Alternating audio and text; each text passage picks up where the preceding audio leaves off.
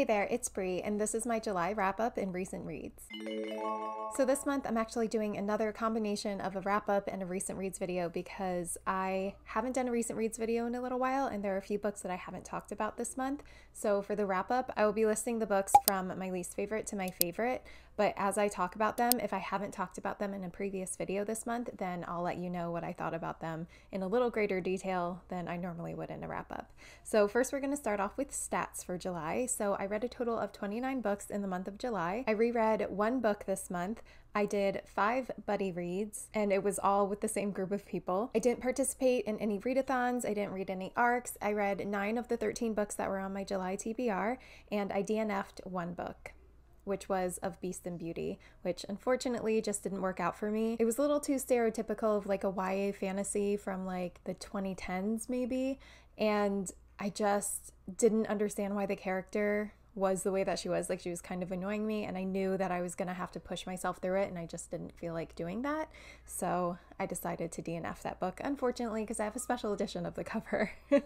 As far as the star breakdown, I had a lot of 5 stars this month. I didn't have any 1 or 2 stars. I only had 3 3 stars, 5 4 stars, and then I had 19 5 stars, which is of course typical for me. I give a lot of books 5 stars. For the genre, I read 1 new adult book, 27 adult books, 1 YA book. 15 of those books were contemporary romances. I didn't read any paranormal or historicals.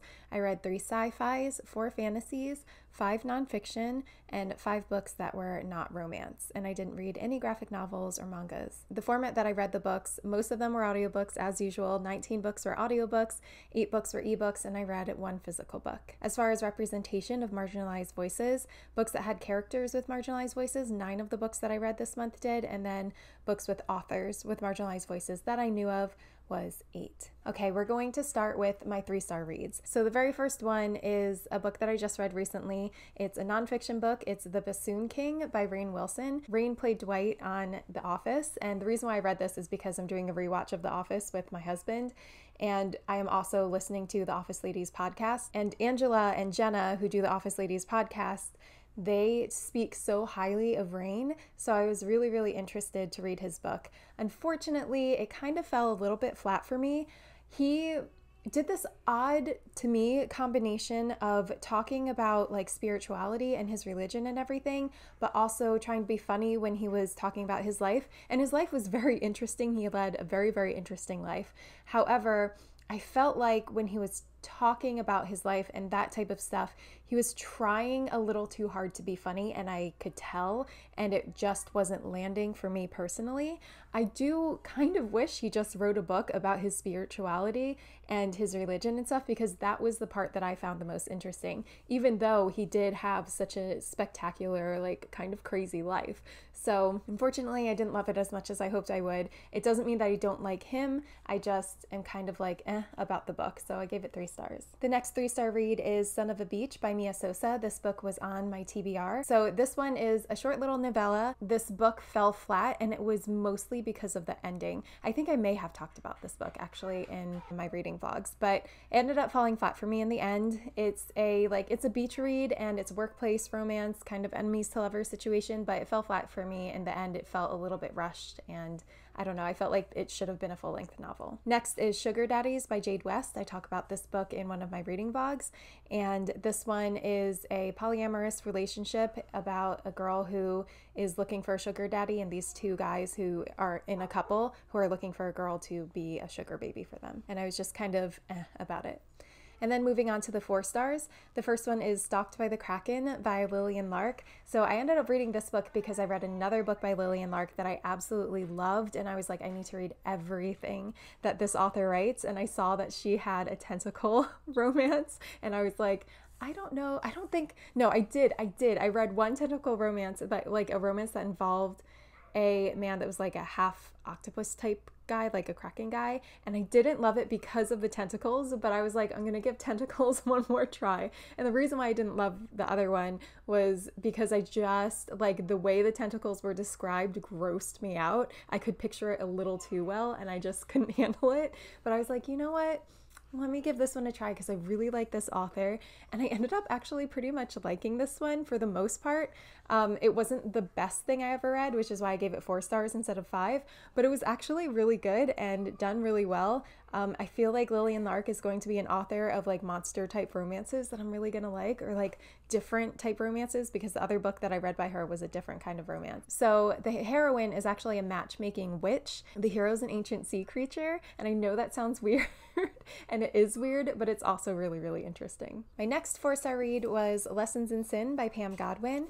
This book is a book that I read mostly because of Jen from the Book Refuge. She actually messaged me about and told me about it because I love Priest by Sierra Simone. So obviously this is a forbidden romance. The hero is a priest. He also is like the head of this Catholic school for girls, and the heroine is a student at the school. She's 18 years old, but she is still a student, and honestly that's the #1 reason for the most part that I ended up giving this 4 stars. I did talk about this in a reading vlog much more in depth, so you can check that out, but if you're interested in a very taboo forbidden romance, age gap, teacher student, this is the book for you. Next was The Favor by Suzanne Wright. I really, really enjoyed this book. This was a member rec, and I read this in a reading vlog. I talk much more in depth about it, but basically this is a not grumpy sunshine, but it definitely has a grumpy hero. It's a marriage of convenience, and it's a workplace romance. Really, really good. Next is Strange Love. It's Galactic Love, book #1 by Anne Aguirre. This is one of the books that I read as a buddy read with a group of ladies where we read a bunch of really weird books. And I talked about this, I think, in a recent reads.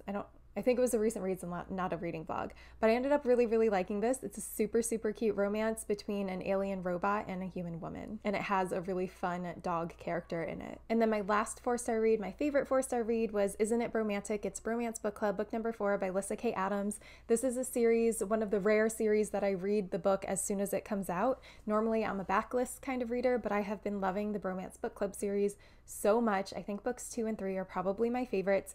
This one and the first one I really liked, but they weren't my favorites.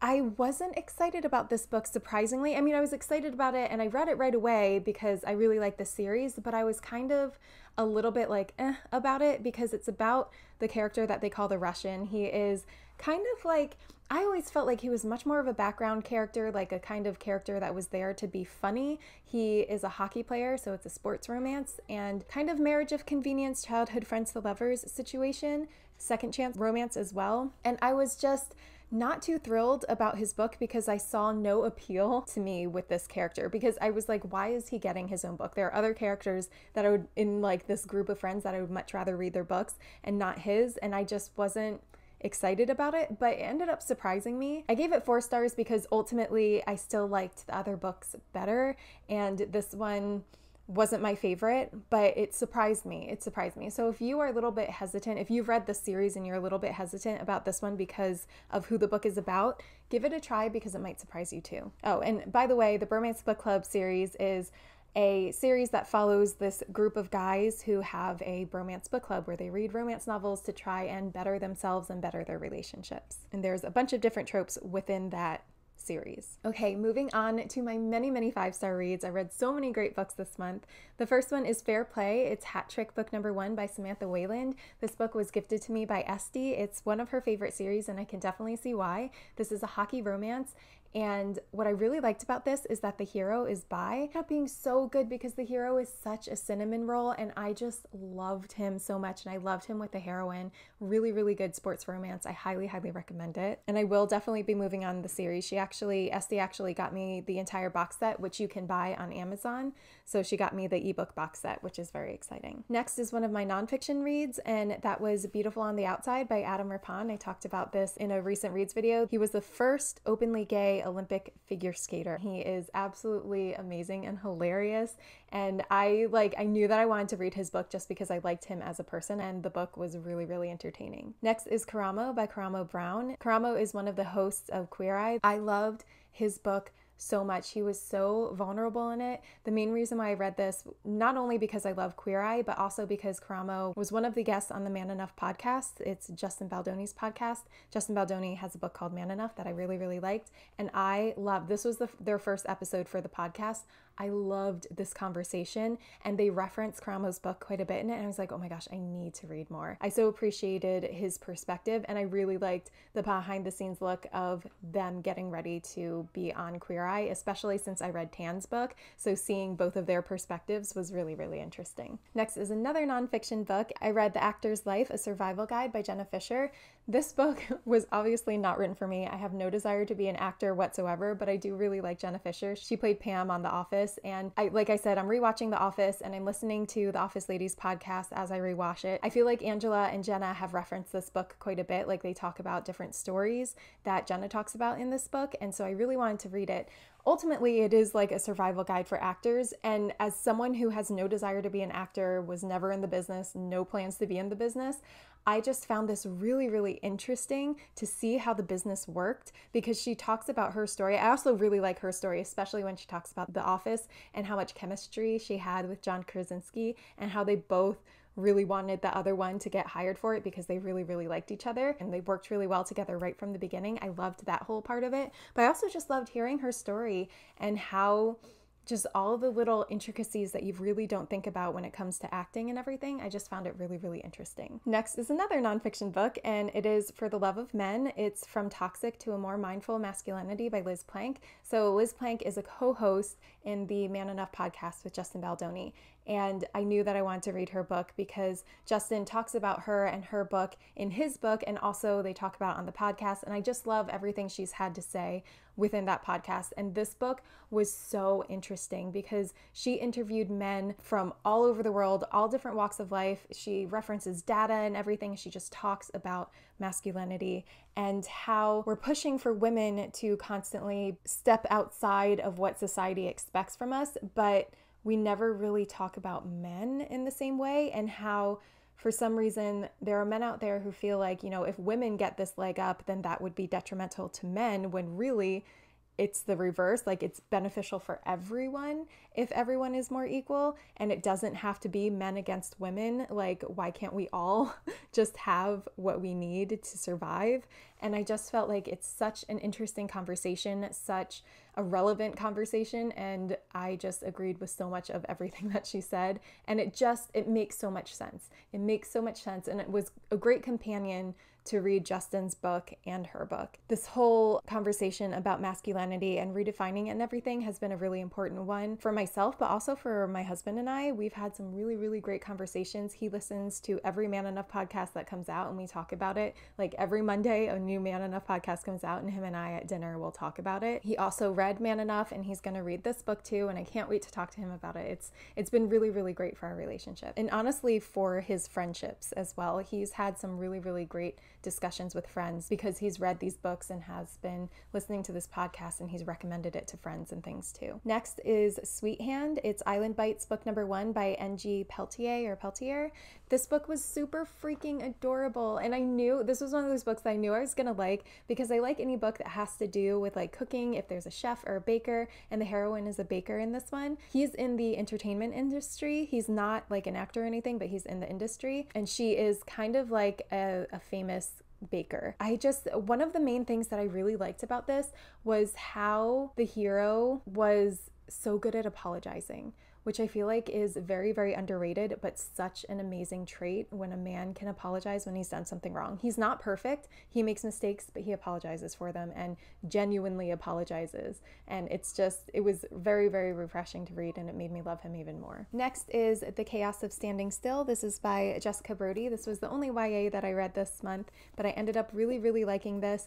This book is really, really interesting. It has all the elements of a YA contemporary that I always like. It has, very interesting characters, an interesting situation. The hero and the heroine end up getting trapped in this airport because of a snowstorm, and the heroine is dealing with a lot of grief. She lost her best friend, and she has a lot that she's going through. The hero is dealing with some issues that he has with his parents, and they end up like literally bumping into each other, and she ends up dropping her phone. He drops his phone when they bump into each other, and they just so happen to have the exact same phone case and the exact same phone, so they grab each other's phone and they like go off in their separate ways, thinking that they're going to go fly away and everything, but then they end up getting trapped in the airport, and they find out that they have the other person's phone, and they end up reconnecting, and it's really, really good. And it's just their adventure of like these two young people falling in love, in one day at the airport in a unique situation, but also kind of dealing with their own issues. And it's, you know, typical YA contemporary stuff, but done really, really well. Next is Girls Weekend by C.M. Nacosta. I talked more about this in a reading vlog. I loved this book. It was so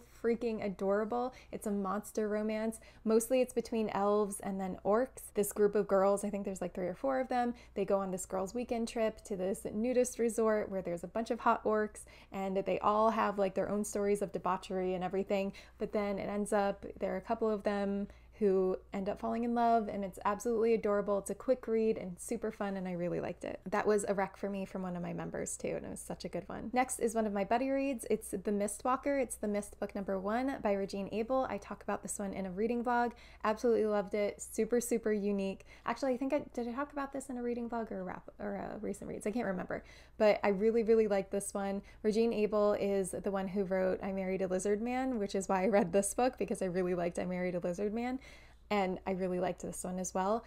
This is basically a romance between a girl and a guy who is the personification of every wish that she's ever had.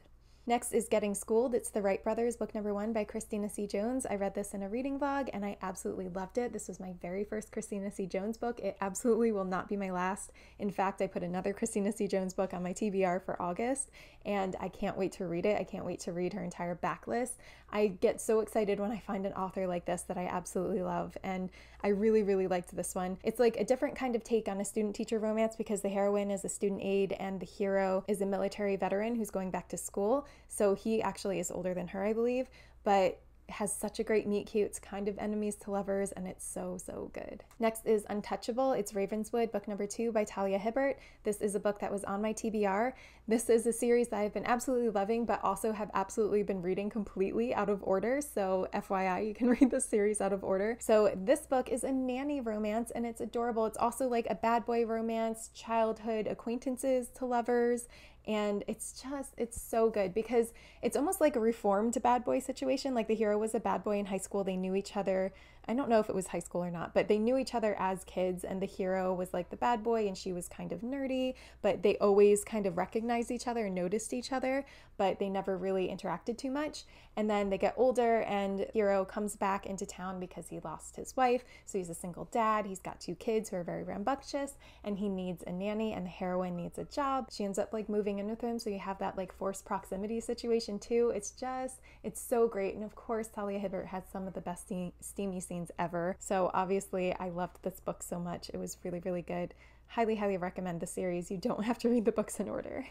Next, for a reading vlog, I read Love Lettering by Kate Claiborne. This was another rec by one of my members. It was such a great rec. This actually has been on my radar for a while because I've seen a few people talk about it, and I loved this one so much.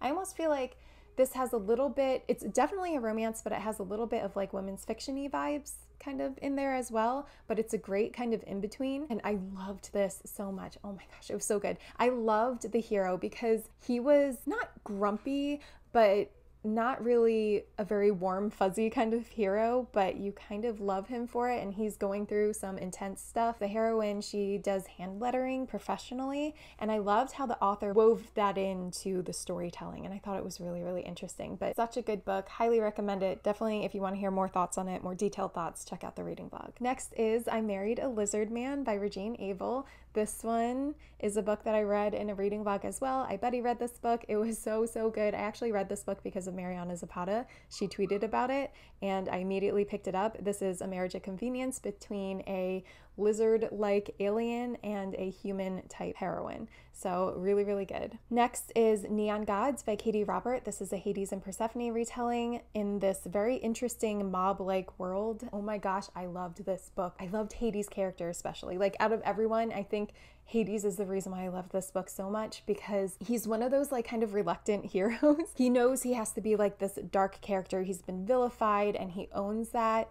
But he also cares very deeply for the underworld and his people that live in the underworld. And he also cares very deeply for Persephone, even though he doesn't really want to. And he kind of, I say reluctant because like she'll be hurt or something and he'll try to ignore the fact that she's hurt, but he just can't because he cares too much and he doesn't want to care, but he can't help but care. So good. I can't wait for the next book in the series. Okay, now for my top 5 books of the month. Coming in at number 5 is The Nightmare. It's The Mist #2 by Regine Abel. So I definitely recommend you read The Mist Walker first, because this one is the second book in the series, but this one is so good. It's a romance between a woman and her nightmare, her personified nightmare. It's really, really interesting. I talk more about it in a reading vlog. And then next is Ruthless Stranger. It's Mafia Wars, book number 1 by Maggie Cole. This one is one that Crystal from Crystal's Bookish Life recommended to me, and oh my god, I'm so glad that she did. I loved this book so freaking much. The heroine has just gone through a divorce, and her friends take her to Las Vegas, and the hero overhears them talking about like her fantasy, and he kind of reenacts it for her all while she's blindfolded,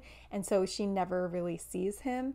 And then like time passes and they see each other again. Oh my gosh, it's so good. I talk more about it in that reading vlog, but this book was so good. Next is Tangled Wires by Lillian Lark. This is the book that I told you the reason why I read the Tentacle book was because of this author. This was such an interesting book. It's a dark sci-fi romance. I think I talked about this in a recent reads video, but it's a dark sci-fi romance, and it's a romance between a woman and an AI. There's definitely a dark element to this book, but oh my gosh, it's so good. Huge trigger warnings though for suicide and a suicide attempt. It's also a book that has a lot of pining in it, which I love, and a hero that worships the ground the heroine walks on. And then coming in at number 2 is Look the Part by Jewel E. Ann. This is another new to me author that I know I'm going to love all the other books that this author writes. This is a book that I immediately knew that I was going to love. I talk about it in a reading vlog. I freaking loved this book so much. It's a Grumpy Sunshine, like one of the best Grumpy Sunshine books. Kind of workplace-ish romance, but it's enemies to lovers. The hero is a lawyer, and he owns like this building, and he has this new tenant who is a musical therapist, but he doesn't realize that, hello, musical therapy means she's going to be making quite a bit of noise, and he gets annoyed by it, and so he wants to kick her out, and she doesn't really let him, and it's just, it's so good. He also is a single dad. He's dealing with grief, you know, very much a tortured hero. And then last but not least, my favorite read of July was The Mixtape by Brittany Cherry. This is one of her most recent books that she came out with, and I loved it so much. It's so funny, I did a video recently where I read this book after I did the video, but I don't normally like books with the fame trope in it. This is one of the books that I love that has the fame trope in it, and I did a video talking about books with famous people. Even though I don't normally like famous people in books, this is one of those books. So this is a rock star romance. The hero was a rock star. He's dealing with a lot of grief as well. He lost his brother, and his brother was famous with him. He feels like a lot of people are blaming him for it. The heroine is a chef. She ends up becoming his personal chef through like fate and everything, and ends up working out that they end up getting thrown together, and I loved how that works out. But she ends up becoming his personal chef, and then it's their romance. Oh my gosh, it is so freaking good. I mean, it's Brittany C. Cherry. It's emotional. It's interesting. You have swoony heroes, swoony moments. Oh, it's so good, and it was my favorite book of July. All right, guys, those are all the books that I read in July. Let me know down below what your favorite books, maybe your top 5 favorite books that you read in July if you have that list. Thank you guys so much for watching, and as always, happy reading.